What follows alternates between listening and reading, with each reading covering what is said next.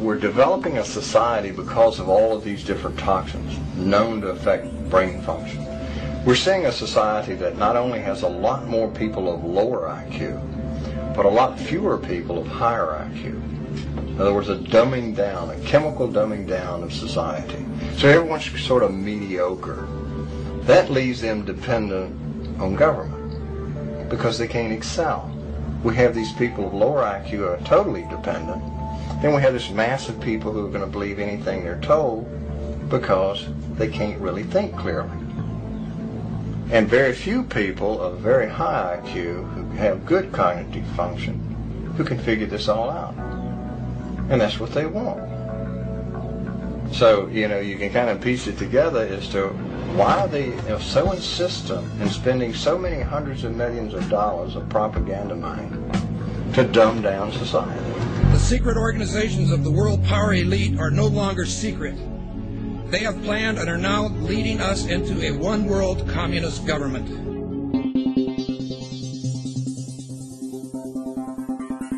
It's no longer a theory.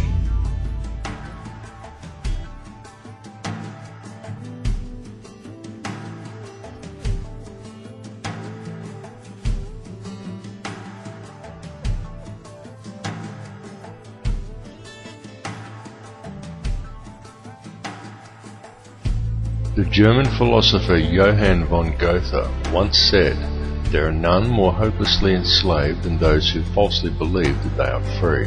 But few who hear the words ever realize that they are the ones to whom Goethe was referring. For the reality is that every person in the civilized world is enslaved from childhood.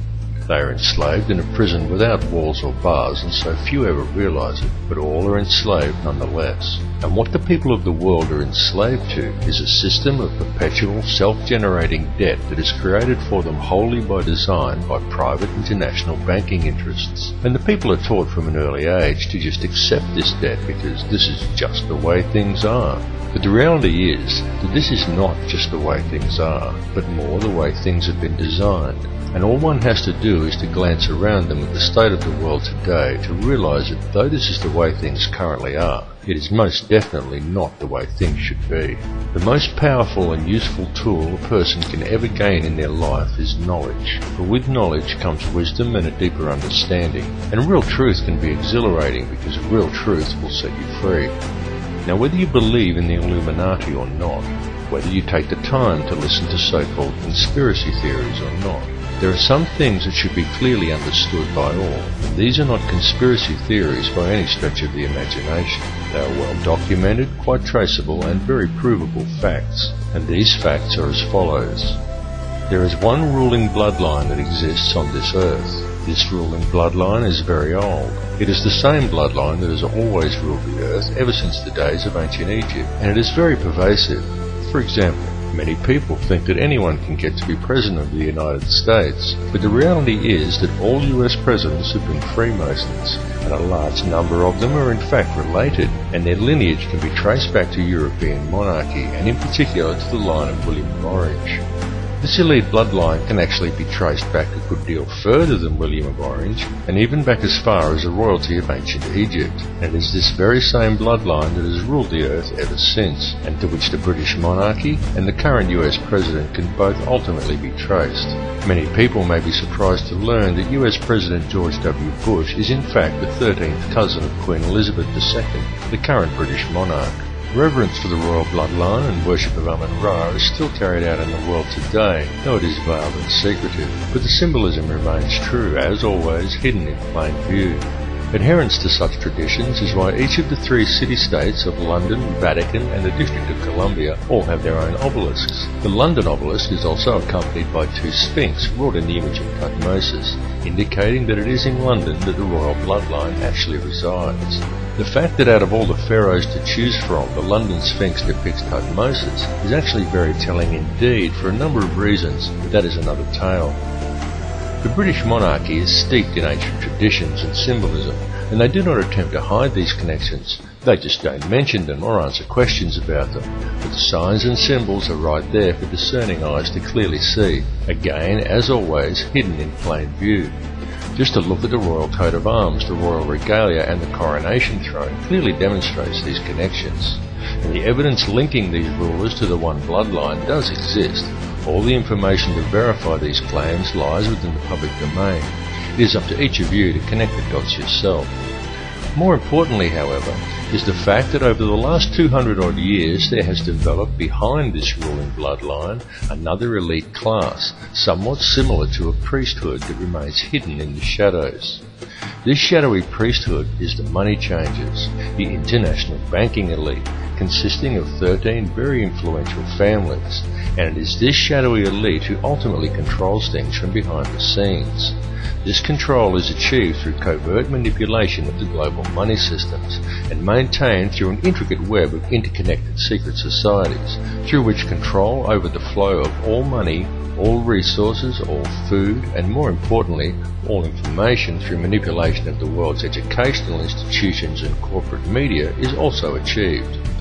Many of these smaller secret societies are completely oblivious to the existence of the others, but all lead back to a round table of just 6, and ultimately to one at the very top that is populated by virtually a handful of individuals. It is this handful of very powerful men that controls all the other societies, and through them the heartbeat of the entire world.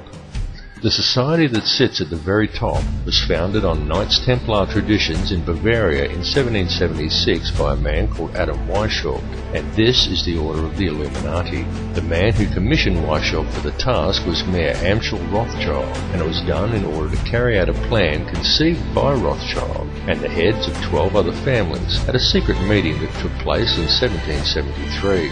These families included the Warburgs, the Schiffs, and the Oppenheimers. The Illuminati has since become the most powerful society in the world, and in the last 230 years it has been instrumental in helping the Rothschild family accumulate over 1/2 of the world's total wealth, at the cost of quite literally millions of innocent lives. The hoarded wealth of this one family alone could comfortably feed, clothe, and house every man, every woman, and every child on Earth. And this is just one of the 13 Illuminati families. The goal of the Illuminati has always been a simple one, and that is to achieve, by whatever means possible, total ownership and control over no less than every resource, every government, every rock, every drop of water, every blade of grass, and every living creature, both human and non-human, in the entire world. And since its inception, for over 230 years, the Order of the Illuminati has been tirelessly, relentlessly, and unfalteringly steering its members towards the achievement of that one ultimate goal. Through secrecy, they have so far been extremely successful in their endeavours. In fact, so much so that we are right now living in the time when they intend to see this long-spanned work come to fruition. The situation we are witnessing in the world right now is in fact the final endgame of the Illuminati. This is their big grab for ultimate power and mass depopulation. Some people claim that the Illuminati is a myth, and what is really to blame are organisations such as Zionism, but I assure you that this is not the case. It goes far deeper than Zionism, and such people have simply limited the scope of their vision. They have locked onto an answer that supports their beliefs and have refused to delve any deeper. They are not seeing the bigger picture. Greek philosopher Socrates once said that true wisdom is knowing how little we actually know, and he was absolutely correct, and this is why it is important to keep an open mind and allow your beliefs to be flexible enough to change as new knowledge is acquired. And it is important to listen to all the information and not to just that which reinforces your beliefs, because this conspiracy goes very deep, and Zionism and the Jewish influence over the money system is merely one layer of it. It goes still deeper even than the Illuminati. Those who we know as the Illuminati are merely the shadowy controllers. The plan that is unfolding in the world today is indeed an old one, and it is a plan that is very complex, but not so with the system of control that is in place to blind the people to its existence. This system of control just appears to be complex, but in reality it isn't. In reality, it's very simple, and it's very fragile. However, it is its apparent complexity that has kept it so well veiled, and it has also been kept very well hidden by constructing a conspiracy culture to breed around it, and by then promoting an air of endless ridicule towards such concepts. Indeed, the creation and proliferation of such a culture and promotion of constant ridicule towards it has been one of the Illuminati's most valuable assets in obscuring the reality of the society's existence. The entire Illuminati system is today operated by the Crown. And what is the Crown exactly? Well, contrary to popular belief, the Crown does not refer to the royal family or to the British monarchy, but to the inner city of London, which in actual fact is a privately owned corporation that functions as a completely separate sovereign state outside the jurisdiction of England, the same as its two sister city-states of Vatican and Washington's District of Columbia, all of which combine to form the empire of the three cities. Most people are completely unaware that when they swear allegiance to the Crown, they are actually swearing allegiance to this private corporate empire owned by the 13 Illuminati families. These are the very same private individuals who also indirectly own and operate the World Bank. And what does the World Bank do exactly?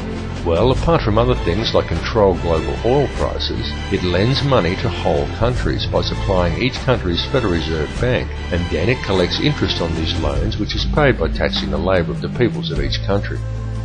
Now let me just run that by you again so you clearly understand how this works. If you live in a country that has a Federal Reserve Bank, then the World Bank, a privately run company that is able to legally create money from thin air, is who supplies your country with money at interest. And you, as the individual, is required to pay a tax on your labour to pay off the interest on the government's loan from this private bank. Many people are duped into believing that their taxes pay for infrastructure, and without taxes there would be no roads and no schools and the country would fall apart. But this is completely untrue. The government has the legal right to coin its own money and control its value, but it does not. It borrows money from a private bank and uses this bank loan to pay for infrastructure, and then you are taxed in order to pay off the interest on the loan. Interest which, from a business perspective, is pure profit for the international banksters. However you choose to look at things, one thing must be clearly understood, and that is that each person in the Western world who has a job is forced every year to give away approximately 3 months' worth of wages in taxes, and that tax money goes directly into the pockets of the private individuals who own and run the World Bank. It's one big privately run scam. And if you ever allow yourself to be microchipped and cash money is abolished altogether, which is their plan, then all bills and all taxes will automatically be removed from your account when they are due, whether you actually owe the money or not. And if you complain about the system, well then they can simply turn off your chip. Since all commerce will centre around the chip, you will not be able to buy food or pay rent or do anything at all, and there will be absolutely nothing whatsoever that you can do about it. And that is their goal, to limit the size of the population on Earth and to microchip those that are left. And then it's game, set and match, and total control of the world and everyone in it will be in the hands of an international cartel of criminal banksters. This whole scam is being planned and carried out very methodically. It is these people and their minions and puppets who attend such gatherings as Bilderberg meetings and the Bohemian Grove Summer Festival, and who still adhere closely to the schools of ancient mystery, which many such as the late Bill Cooper have referred to as the ancient mystery religion. However, it is more a mechanism of control designed to reach an ultimate goal than a religion. Though steeped in ritual and what many would term black magic, it is simply a system. The Illuminati system, and though its workings seem complex to the layman, in reality it's quite simple, and it's also very easy to see once one has acquired the correct manner of looking at things. And there is definite purpose and reason in the ritualistic nature of this system, in its use of numerology, symbolism and ritual, and all that is needed to realize this is a deeper understanding of the true nature of the universe and how we are all connected to it. However, this film directs its focus on the system itself and a key to this system functioning, which is through covert control of the money supply by very few people. It is crucial that people become aware of this issue because the methods by which society could free itself from this system of control are also very simple. Once a person has gained an understanding of the true realities of this world we live in, and this is not as difficult a task as you may at first think, because due to its complexities, the illusion the elite have created that most perceive as reality is a very fragile one. It is fragile because it is not reality. The reality is that the world does not have to be this way at all. It does not have to be heading in the direction that it is heading. People do not have to live in a never-ending sea of self-generating debt. Wars do not have to be fought, and children do not have to starve. And don't think people starve because the world is overpopulated. Don't believe what the television tells you. The world isn't overpopulated at all. In fact, let's look at it realistically with a simple comparison of population versus land mass, and we can do a rough estimate and formulate a quick hypothetical to demonstrate this very easily.